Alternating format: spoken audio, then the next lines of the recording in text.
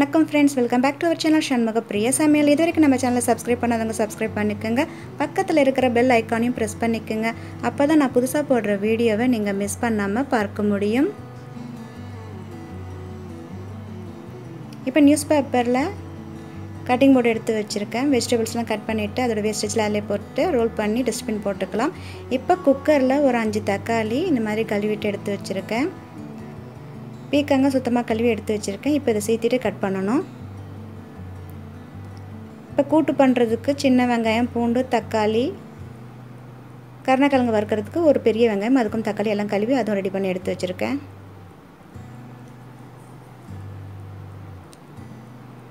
இப்போ பீக்கங்காய் கட் பண்ணணும். 6 பச்சை மிளகாவை கட் பண்ணி அதுமாதிரி எடுத்து வச்சுருக்கேன். இப்போ சின்ன வெங்காயம், பூண்டெல்லாம் உரித்து இதில் எடுத்து வச்சுக்கிறேன். அதுக்குள்ளே குக்கரில் ஒரு விசிலில் தக்காளியை வேக வச்சு எடுத்து வச்சாச்சு. இப்போ ஒலை கொதிச்சிட்ருக்கு. இப்போ நல்லா கொதிச்சோன்னா அரிசி போடணும். கருணக்கிழங்கு கட் பண்ணி இதில் கொஞ்சம் கரைசலில் போடணும். இந்த கரைசல் எப்படின்னா புளி தண்ணியில் கரைச்சி ஒரு எலுமிச்சை பழம் சமைச்சு ஒரு 2 கிளாஸ் தண்ணி ஊற்றி இந்த மாதிரி கரைச்சியில் வச்சுருக்கேன். மஞ்சத்தூள் சேர்த்துருக்கேன் அதில்.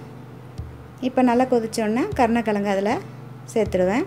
கருணக்கிழங்கு இதுமாரி செய்கிறதுனால பார்த்திங்கன்னா இந்த தொண்டையில் போய் பிடிக்கிற மாதிரி கரகரன்னு இருக்கும் பாருங்கள், அது இருக்காமல் இருக்கிறதுக்காவது பைத்தம்பருப்பு வேக வச்சு இதுமாரி எடுத்து வச்சுருக்கேன் கூட்டு செய்கிறதுக்கு. இது ரெடியாக இருக்குது. அரிசியை களைஞ்சிட்டு ஊற வச்சுருக்கேன். மீதி இட்லி ஏதாவது ஆப்பமாவு ஊற வச்சுருக்கேன். 1 கிளாஸ் பச்சரிசினா 1 கிளாஸ் புழுங்கல் அரிசி, வெந்தயம் 1 டீஸ்பூன், உளுந்து ஒரு கைப்பிடி அளவு. இது ஒரு 4 மணி நேரம் நல்லா ஊறணும். நான் ஏற்கனவே களைஞ்செல்லாம் எடுத்து வச்சாச்சு. இப்போ ஊறிட்டுருக்கு. இப்போ இந்த சமையல் செஞ்சிட்ருக்கும்போதே மாவையும் அரைச்சிடலாம். ஆப்ப மாவை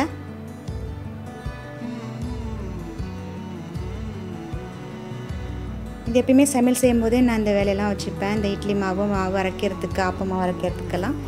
இப்போ பீக்கங்காய் கட் பண்ணிடலாம். இந்த மாதிரி சின்ன சின்னதாக பீக்கங்காவை நான் கட் பண்ணி எடுத்து வச்சுருக்கேன்.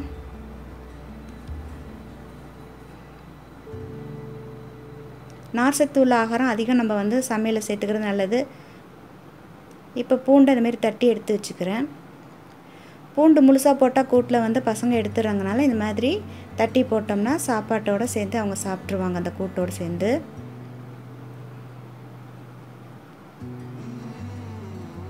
நமக்கு உரிக்கிறதுக்கு ஈஸியாக இருக்கும். இந்த மாதிரி அதில் நான் பூண்டை தண்ணியில் ஊற வச்சுருந்தேன். இப்போ லைட்டாக தட்டினோடனே இந்தமாரி தோல் தனியாக வந்துடுது. இப்போ அரிசி அதில் சேர்க்குறேன். இப்போ மூடி போட்டாச்சு. இப்போ தக்காளி ரசம் செஞ்சிடலாம். மஞ்சத்தூள் போட்டுறேன். இப்போ புளியை கரைச்சிட்டு அந்த கரைசலையும் அதில் சேர்த்துறேன். இப்போ தக்காளியை நல்லா இது மாதிரி ஸ்மாஷ் பண்ணிக்கிறேன், ஏன்னா சூடாக இருக்குது. இப்போ இதில் பார்த்திங்கன்னா பூண்டு, சின்ன வெங்காயம், மிளகாய், சீரகத்தெலாம் போட்டு அரைச்சாச்சு இந்த மாதிரி. இப்போ உப்பு அதில் சேர்க்குறேன். இப்போ அந்த கலவி எல்லாத்தையும் அதில் சேர்த்துறேன். வெல்லம் கொஞ்சம் சேர்க்குறேன் அதில். இப்போ அது நல்லா கொதி வந்துட்டு இப்போ பெருங்காயத்தை சேர்த்துட்டேன். சாதமும் வெந்தாச்சு. இப்போ கடுகும் சீரகம் தாளிச்சிட்டு ரசத்தில் சேர்க்க வேண்டியதான். அதுக்கு முன்னாடி கருவேப்பிலை கொத்தமல்லி போட்டு எடுத்து வச்சுட்டேன். இப்போ இந்த பக்கம் கருணக்கிழங்கு வெந்துட்டுருக்கு. இப்போ கூட்டு வச்சிடலாம். பீக்கங்காய், சின்ன வெங்காயம், தக்காளி, பச்சை மிளகாலாம் போட்டாச்சு இதில். இப்போ அதை நல்லா கலந்து விட்டுருங்க. ஏற்கனவே பருப்புலேயே தண்ணி இருக்கிறதுனால எக்ஸ்ட்ரா தண்ணி சேர்க்கலை. உப்பு, மஞ்சத்தூள் அதை சேர்த்து நல்லா அது வேகட்டும். இப்போ தேங்காயும் சீரகத்தையும் அரைச்சி கடைசியாக சேர்த்துக்கலாம் கூட்டுக்கு. இப்போ தேங்காய் எண்ணெய் ஊற்றிருக்கேன் தாளிக்கிறதுக்கு. கடுகும் சீரகம், சிகப்பு மிளகாய். இப்போ அந்த தேங்காயும் சீரகத்தை அரைச்சதை சேர்த்துட்டு இப்போ அந்த கடுகையும் மிளகாயும் சேர்க்க போகிறேன். ரொம்ப நேரம் கூட்டு வேக தேவையில்லை, ஏற்கனவே பருப்புலாம் வெந்துடுச்சு. இதை மஞ்சத்தூள் சேர்க்கறனால வேறு எதுவும் சேர்க்கல. அதில் கருவேப்பிலை போட்டாச்சு. இப்போ கடுகும் சீரகம், சிகப்பு மிளகாவை போட்டு இதில் போட்டாச்சு. இப்போ அதுக்குள்ளே மாவு அரைச்சிடலாம் ஆப்பத்துக்கு. அதுலேயே நான் உப்பும் சேர்த்துட்றேன். இப்போ அதனால் அரைக்கட்டும். இப்போ கருணக்கிழங்கு செஞ்சிடலாம். கருணக்கிழங்கு வேக வச்சு ஃபில்டர் பண்ணி எடுத்து வச்சாச்சு. இப்போ எண்ணெய் காஞ்சதும் இப்போ இந்த கருணக்கிழங்கு அதில் சேர்க்குறேன். இப்போ அதை நல்லா ஃப்ரை பண்ணிவிட்டு அதுக்கப்புறம் மித்த கலவையெல்லாம் சேர்த்துக்கலாம்.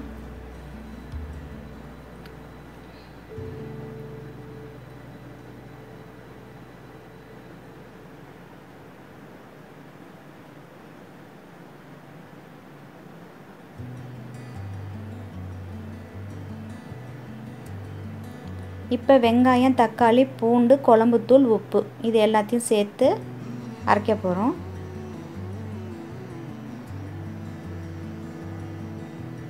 தேங்காய் சோம்பு அதுக்கு முன்னாடி வச்சுருக்கேன். இப்போ எல்லா கலவையும் சேர்த்து பேஸ்ட்டு மாரி அரைச்சிட்டு இந்த கிழங்கு நல்லா வெந்ததும் இதை சேர்க்க வேண்டியதான்.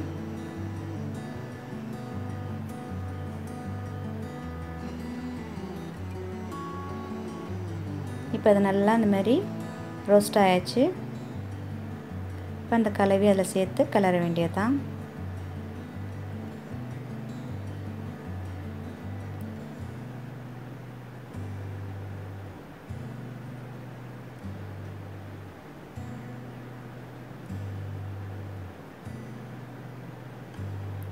அடி பிடிக்காமல் லோ ஃப்ளேமில் எடுத்து வச்சுக்கோங்க.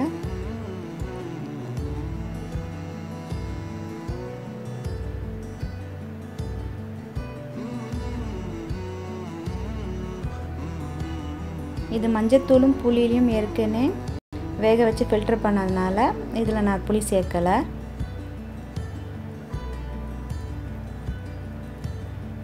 இப்போ இந்த மாதிரி ரோஸ்ட் ஆகிட்டு இப்போ அடியில் இருக்கிறதெல்லாம் இப்படி லைட்டாக கிளறி விடுங்க.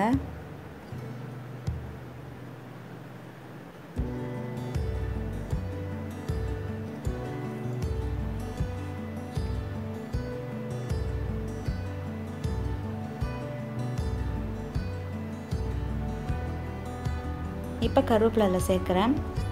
எனக்கு இந்த பதத்தோடு நான் நிறுத்திடுறேன். இன்னும் கொஞ்சம் நல்லா ரோஸ்ட்டாக வேணும் அப்படிங்கிறவங்க இன்னும் கொஞ்சம் எண்ணெய் சேர்த்து இன்னும் முறுமுறுன்னு இதை வறுத்துக்கலாம்.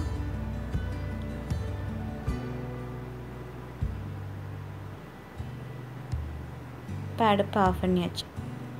மாவு ரெடி ஆச்சு.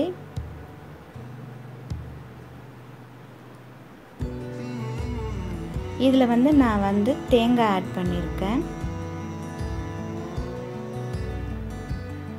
அரை மூடி போதும். இப்போ மத்தியானம் ஆட்டாங்க, நாளைக்கு காலையில் தான் சுட போகிறோம். இப்போ இந்த கிரைண்டரை கழுவணும். இப்போ இதுக்கு பார்த்திங்கன்னா கொஞ்சம் நான் தண்ணி சேர்க்குறேன். அதனால் பார்த்திங்கன்னா இந்த கல்லில் ஒட்டிகிட்டு இருக்க மாவெல்லாம் அந்த மாதிரி ஈஸியாக வந்துடும். நம்ம க்ளீன் பண்ணுறது கொஞ்சம் ஈஸியாக இருக்கும். இது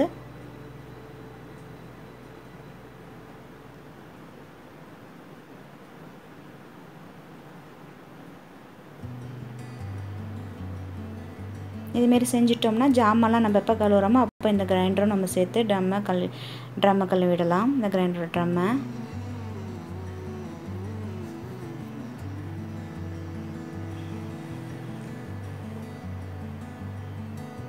இப்போ இந்த ஓரத்தில் இருக்கிறதெல்லாம் வந்தாச்சு. இன்னும் கொஞ்சம் தான் இருக்குது. அதில் இந்த கல் பார்த்திங்கன்னா க்ளீன் ஆகிட்டு பாருங்கள்.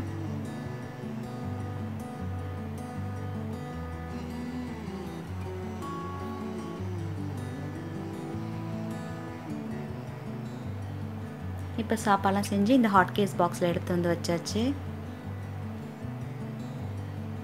இந்த பட்டர்ஃப்ளை ஹாட் கேஸ் பாக்ஸ் பற்றி நிறைய பேர் கேட்டிருக்கீங்க. இது ரொம்ப 8 இயர்ஸாக யூஸ் பண்ணுறாங்க. நல்லா இருக்குது. சாதம் வடித்தது அதில் இருக்குது. ரசம், தக்காளி ரசம், கூட்டு, பீக்கங்காய் கூட்டு, கருணக்கிழங்கு வறுவல், தண்ணி இருக்குது, உப்பு, வத்தலும் பொரிச்சு வச்சாச்சு.